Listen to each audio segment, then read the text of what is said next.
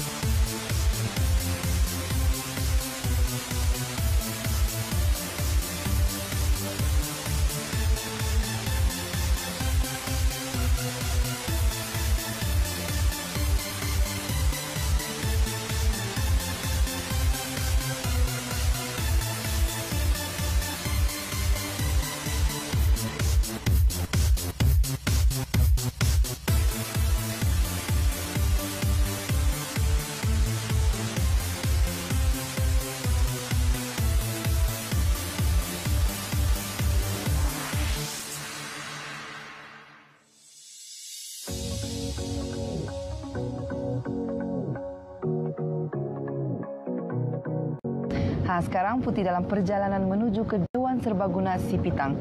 Di sanalah nanti Putih akan memulakan aktiviti ekstrim Putih untuk kali ini. Bah, mari.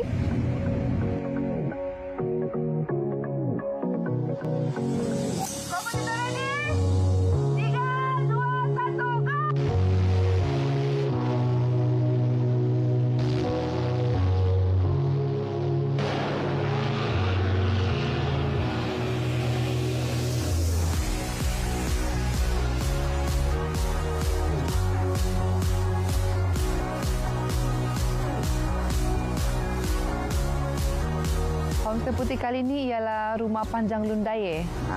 Rumah panjang ni moden tapi masih lagi menerapkan atau mengekalkan ciri-ciri tradisi kaum budaya Lundaye. Rumah panjang ini dibina oleh Persatuan Kebudayaan Lundaye Sipitang. Dan rumah panjang ini terletak di Kampung Padang Berempah. Setibanya Putih di rumah panjang Lundaye ini, Putih disambut sendiri oleh Encik Robert. Encik Robert ni ialah Setiausaha Agung Persatuan Kebudayaan Lundaye Sabah. Putih rasa bertuahlah berbesar hati disambut sendiri oleh beliau. Di sinilah Putih akan menginap sepanjang Putih berada di Sipitang ini. Bah, mari.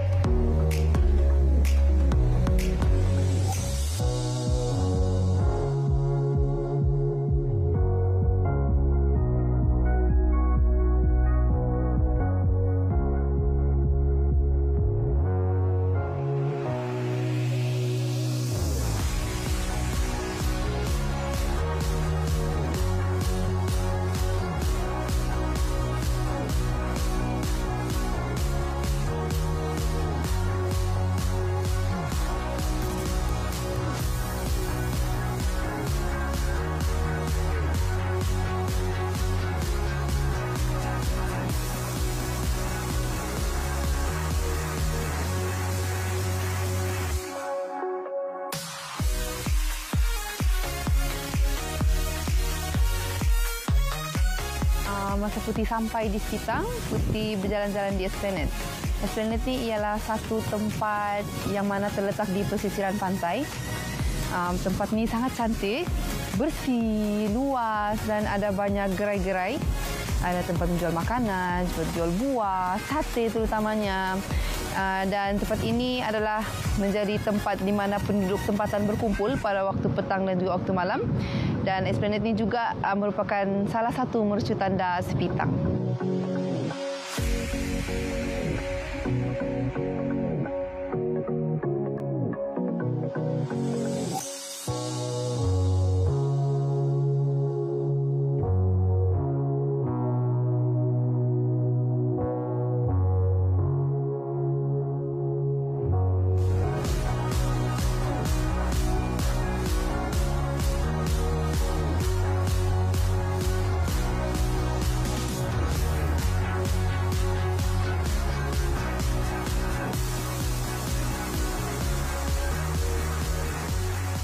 Sebenarnya Putih sangat teruja datang ke Sipitang ini sebab ada satu jenis makanan yang paling sedap di sini, Jadi malam ni Putih mau keluar dan menikmatinya.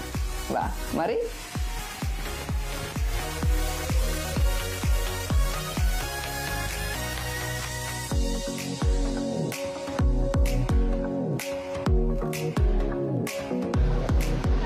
Ramai orang cakap sate Sipitang sate yang paling sedap di Sabah. Jadi ini malam Putih mau coba. Bah, mari. Abang, saya mau order 30 cucuk sate, 10 ayam, 10 daging, 10 kambing. 30 cucuk. Cucuk.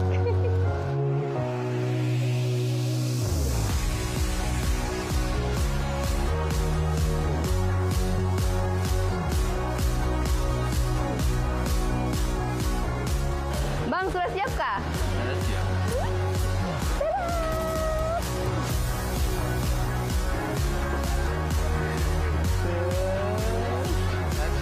Ya.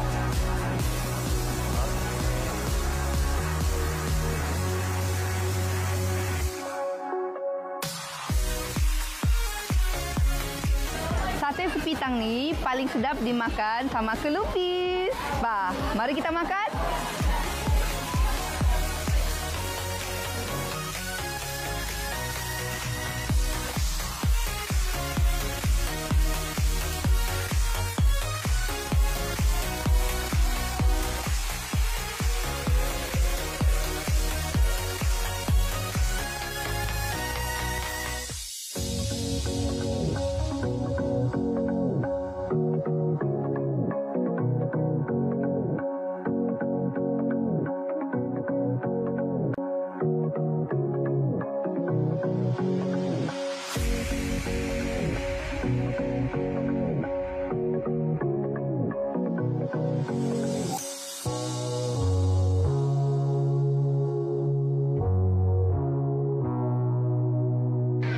Sate pun sudah habis, kelupis pun sudah habis. Sekarang Putih mau balik homestay dulu sebab besok Putih ada aktiviti ekstrim yang Putih akan buat. Selamat malam.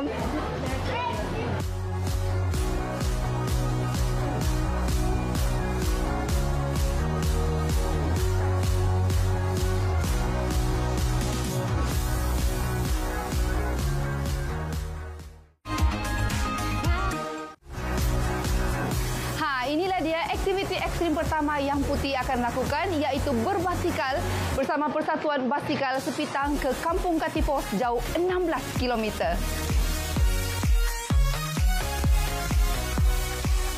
Bersama Putih sekarang ialah Encik Jupri. Beliau ialah Presiden Persatuan Basikal Sipitang ataupun SCC, Sipitang Cycling Club. Ya. Okey.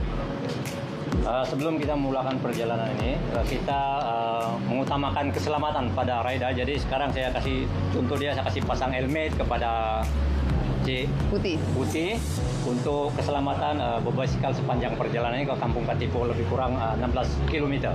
Jadi cara pakai dia, kena pakai sini. Kalau tidak ngam dia punya tu boleh jas belakang. Okey kah? Okey, boleh. Okey. Ini dia punya klip. Masukkan. Okey. Okey. Okey, ini dia sebelah sini ni dia yang tukar gear untuk di belakang. Yang ini untuk depan. Jadi brake ini brake sebelah sini ya. Okay, kalau kita guna brake mengejut, jangan pakai ini. Dia mudah terbalik. Selalu gunakan yang brake belakang ni. Okey. Ya. Jadi ini kasut ini kalau kita naik bukit kita tukar gear kiri kanan ni lah. Tapi ini kita guna yang paling okey lah, minimal untuk Tapi kalau untuk lomba kena guna ini yang paling besar depan ni, dan ini yang paling kecil ini. Jadi kalau untuk naik bukit paling besar inilah untuk mudah, dia lebih ringan. Putih pikir 2-3 orang saja yang akan berbasikal dengan Putih, tapi tidak. Punyalah ramai, dan daripada gaya pun Putih tahu mereka ialah penunggang basikal yang profesional. Di situ Putih sudah mula malu sebab Putih tahu Putih ini bukan jenis yang pandai berbasikal. Boleh tapi tidak mahir. Jadi Putih sudah mula rasa gemetar. Masa kami mula berbasikal tu, Putih okeylah. Putih boleh berbasikal dengan mereka.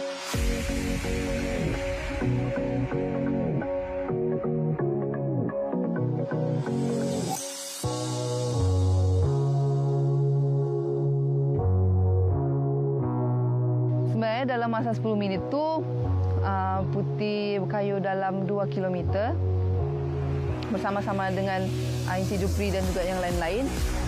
Tapi Putih rasa mula-mula tu kami berkayuh bersama-sama, lama-kelamaan diorang tinggalkan Putih sebab mungkin diorang bosan. Kan, mula-mula ikut rentak Putih sebab mungkin jaga hati Putih. Lepas tu mungkin diorang bosan, jadi perlahan-lahan mereka tinggalkan Putih. Putih punyalah perlahan. Putih takut malu lagi. Mula-mula tu sudah rebah, nanti jatuh lagi. Jadi Putih berhabis mengawal pergerakan Putih. Takut jatuh lagi, takut malu lagi. Jadi Putih rasa sebab itulah ujung-ujung Putih ditinggalkan juga oleh mereka. Putih nampak di depan ada jalan gravel yang tidak besar, berbatu-batu, ada lubang-lubang. Jadi waktu itu Putih sebenarnya sudah mula panik, tapi Putih cuba tenangkan diri lah, berlagak profesional. Jadi Putih harungilah jalan tu. Tapi akhirnya Putih jatuh juga. Putih jatuh juga. Jadi waktu itu sebenarnya aduh, Putih dah bolehlah berbasikal. Jadi selepas Putih jatuh tu sebenarnya Putih jadi panik. Macam mana Putih mau balik? Macam mana Putih mau beritahu kepada Encik Jupri dan yang lain-lain bahawasanya Putih jatuh di situ. Jadi Putih tak tahu apa mau buat. Mau balik ke garisan di mana mula-mula kami bermula. Tapi selepas 5 minit begitu, Encik Jupri dengan yang lain-lain datang. Putih terkejut juga waktu itu. Kan tidak sangka yang diorang akan datang ke tempat Putih. Rupanya diorang ni ada peraturan bahawa setiap kali perlumbaan, kalau diorang tidak nampak diorang punya salah satu ahli, dalam masa beberapa minit mereka akan berpatah balik untuk memeriksa keadaan. Jadi di situlah mereka jumpa Putih. Dan waktu itu malu jugalah Putih. Ini kali kedua Putih jatuh. Dan Encik Jupri membuat satu panggilan kecemasan, meminta pertolongan. Jadi selepas itu ada satu kereta pasuan 4 roda datang dan membawa Putih ke garisan penamat di kampung Katipu. Hello. Ya. Okey. Ini kami minta bantuan di kilometer lebih kurang 14. Ada rider kami yang cedera. Boleh tolong untuk minta bantuan di sini? Saya rasa dia ini tidak boleh lagi cycling. Dia kena ikut kereta. Boleh ya? Okey. Kalau boleh cepat tapi hati-hati.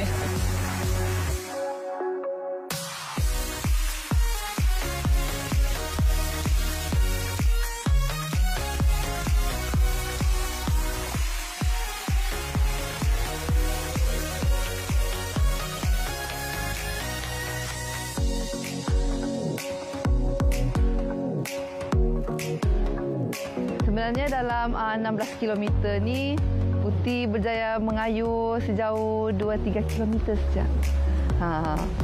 Tapi Putih cedera lah.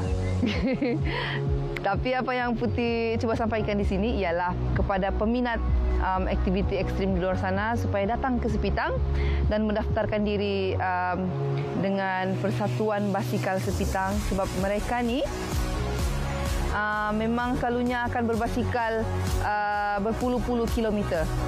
Selain daripada itu, diorang juga berbasikal di kawasan-kawasan bukit, di lereng-lereng bukit, di tempat-tempat yang ekstrim. Jadi memang sesuai untuk peminat-peminat aktiviti ekstrim. Bukan saja itu, bayangkan mereka boleh berbasikal daripada Sipitang ke Tenom dan balik lagi ke Sipitang. Jadi memang diorang ni memang ekstrim dan juga memang lasak dan profesional.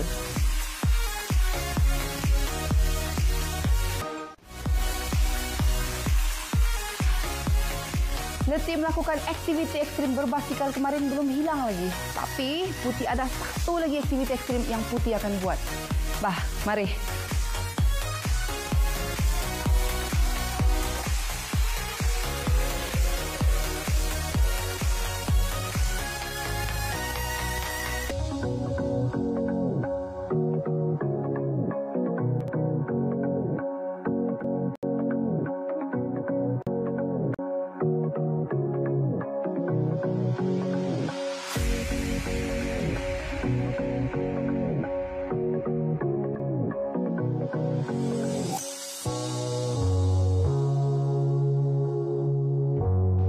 Putih di sana, Putih disambut sendiri oleh Puan Astinda dan juga Presiden Persatuan Pacuan Empat Roda Sipitang, Encik Hamidi Saleh dan juga ahli-ahli beliau.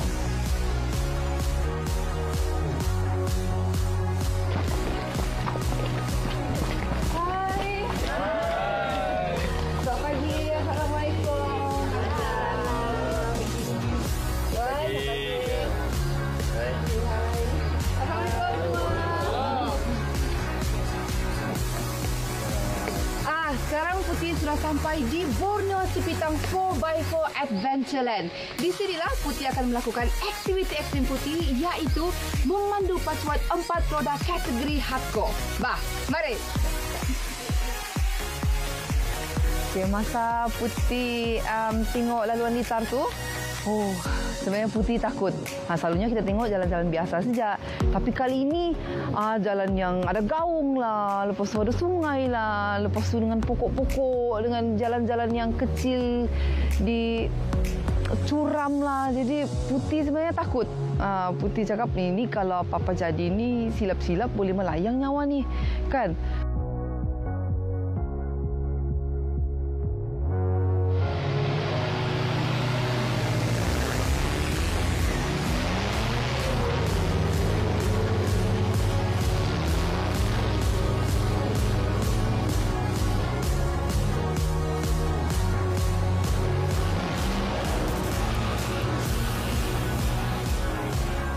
Tercetusnya idea ni kan kerana kami pernah ditaja lah, ini cerita lah, ditaja oleh Isuzu untuk menyertai rombongan di Litarang di Phuket. Jadi di sana saya dapat idea, okey, kalau begini kawasan kan kami pun ada tanah sebeluas itu. Jadi apa kata kita buat di Sabah? Kami bangunkan buat Litar 4x4. Dan memang kami minatlah ekstrim pacuan 4 roda ni.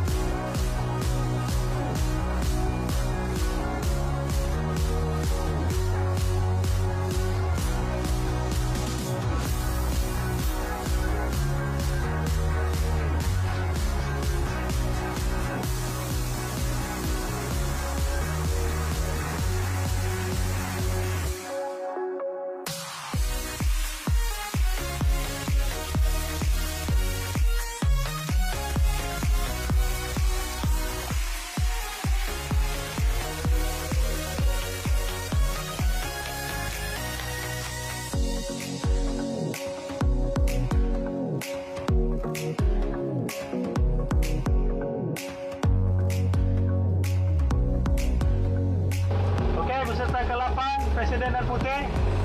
Kompetitor ready? Siap. 3, 2, 1, go!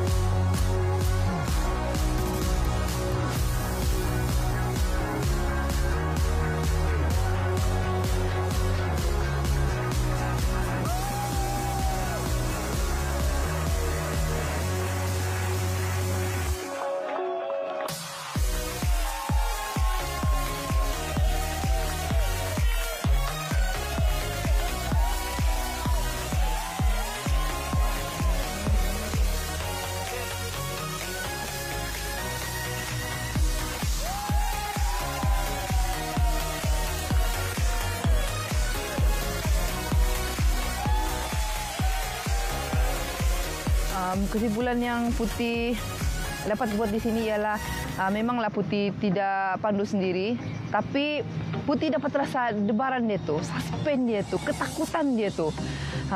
Dan yang kedua ialah Putih mau bagi tahu kepada peminat sukan ekstrim, terutama sekali peminat sukan pacuan 4 roda, supaya datang ke Sipitang dan merasai sendiri.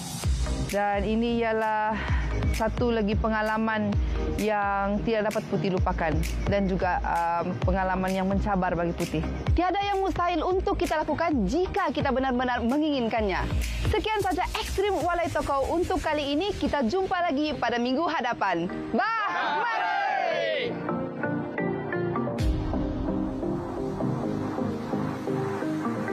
Ekstrem Walai Tokou. Jika anda keluar melancong seorang diri, pastikan anda berjalan di tempat yang terbuka dan terang untuk mengelakkan daripada kes ragut dan juga hal-hal yang tidak diingini berlaku.